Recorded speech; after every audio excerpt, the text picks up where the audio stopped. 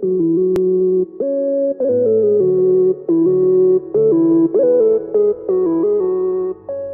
what is going on, guys? Today we'll be taking a look at this optical mouse from a company called Tonor. This is an $8 mouse roughly, so it's like $8 now, but it could of course fluctuate in price, so it's not a super expensive mouse, but I'll be reviewing it based on the price point because I'm not going to review it as like a $50 mouse because it's only a $8 mouse. However, it does come in two colors, so we can either have the gray version or the yellow version. This is of course the yellow version here. I personally think the gray version looks much nicer, but if you are into the yellow, then you can of course get the yellow version here. So the top is just a matte yellow material. If you feel it's kind of like a rubbery material almost. It's weird because it's plastic, but if you kind of know what I'm talking about, like it feels soft almost, but it is in fact plastic. This is the box it comes in. It's a super basic box, nothing really interesting about it. There is, I don't even know if you call it an instruction manual inside. It's kind of broken English, and it just tells you plug this in and put batteries in here and it works. So I mean, you don't really need any more explanation than that. And if you do have like problems or anything, there's actually a few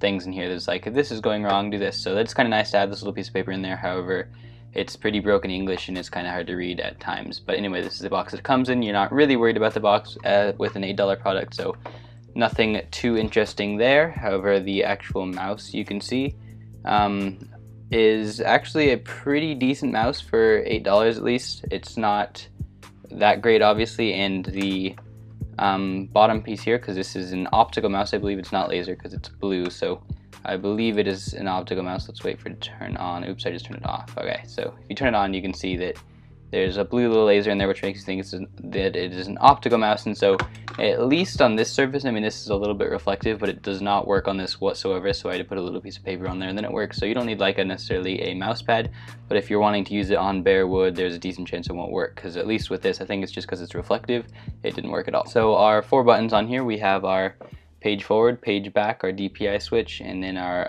scroll click, so you can just click this. I mean, I guess we have more than 4 buttons because we also have our main 2 clicking buttons, but you kind of know that those are there. So we have 4 additional buttons theoretically, except you can't customize anything because it's like there aren't any drivers or anything. However, it works very well with both Mac and PC, and because you can't customize anything, you're kind of stuck with what these are. So this is page forward, this is page back, this is a DPI switch, and I'm not sure exactly what this is, I don't remember, but whatever the scroll wheel defaultly does on any mouse, but essentially that is what this will do here. And the clickiness of it and everything, if you click it, it's actually pretty good. You can hear it as I hear it, and as you can click the scroll wheel.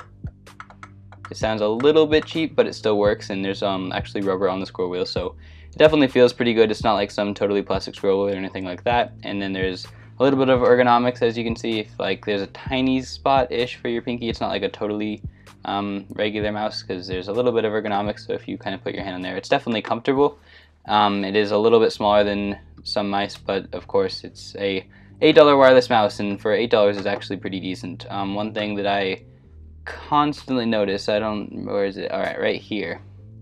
I don't know if you guys can actually see this or not, but it's not 100% yellow. Like, it's like they painted here and this piece is just left off, and I don't know why, because it's like most people probably won't notice it, but for me at least, I constantly see it and it drives me insane. So, and like when you're using it, of course you don't see it, but if it's just sitting on a desk or something, this little lack of paint here really drives me crazy. So overall, it's a pretty cheap mouse, but it's also pretty cheap in cost. It's not like you're paying a premium price for a cheap mouse. You're getting about what you pay for.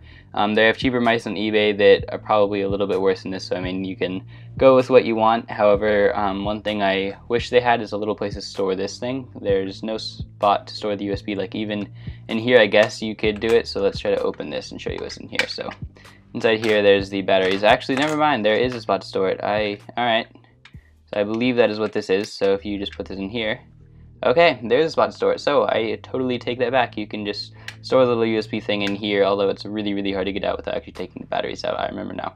That is why I didn't store it in there. So there's not really an ideal place to store it. However, this works if you want to take this piece off, which is also kind of difficult to take off. If it was like a little tab or something, it'd be nice, but this is just kind of, you just pull really hard and it comes off, and then you stick the little USB thing and the batteries in there. The batteries were actually really hard to get in, but once you got them in, they were perfectly fine. I was like, it almost seemed like the batteries didn't fit in there, but then they did, and of course it works perfectly fine. So getting this USB out, I would recommend taking the batteries out, because I personally can't get it out, at least right now. So that is the reason it's not ideal, and this piece here is actually kind of difficult to get off. So it's nice that you do have a place to store that, so I was wrong about that, I remember that. But yeah, so getting this piece off is actually pretty difficult, and then getting the USB out without taking the batteries out is also difficult. So if you would like to do that, you will probably have to allocate a little bit of time to it, and actually getting the second battery out. In a lot of mice there's like a ribbon underneath the battery, so you just pull the ribbon and the battery pops out. That is not the case for this mouse, so getting the batteries out will be really difficult. I imagine I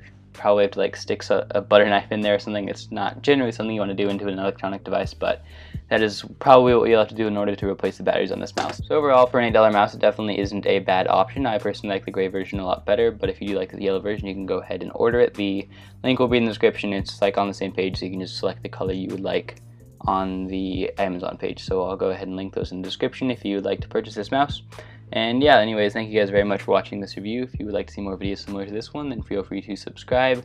I've done a lot of reviews of all kinds of wireless mouse, wired mice, all these kinds of things, which can be found on youtube.com/JoltReviews if you're watching this on Amazon. And yeah, anyway, this has been Jordan for Jolt Reviews. Thank you guys for watching, and I'll see you in my next review.